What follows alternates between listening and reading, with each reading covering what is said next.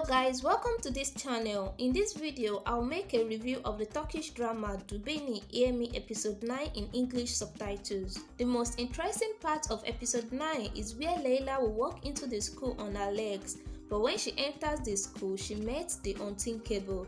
She was shocked when she saw Ekim and Kanat holding each other's hands so tightly in public, a symbol that they are both in love with each other.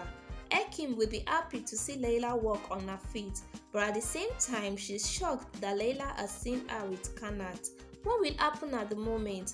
Will Layla attack Ekim? Bekir will walk up to Shaida to talk to her, but Shaida's friends will make fun of him. Selim and Baha will stand their ground on exposing the bully happening in the school to the government. Melissa will get angry to see Ekim and Kanat together. Melissa, Ozan, Kanat and Ekim will travel in a car. Melissa will drag the wheel of the car with Kanat to cause an accident because she's angry about Ekim and Kanat's relationship. Kanat, we know Melissa and Aziz are threatening Ekim with Layla. Kanat will sort it out. Guys, there's more to the episode 9 of this drama. Share your opinion about this drama and your expectation for episode 9 through the comment box. And please don't forget to subscribe to this channel and turn on your post notification for regular videos from us. Like this video if you enjoy it, and God bless you for watching.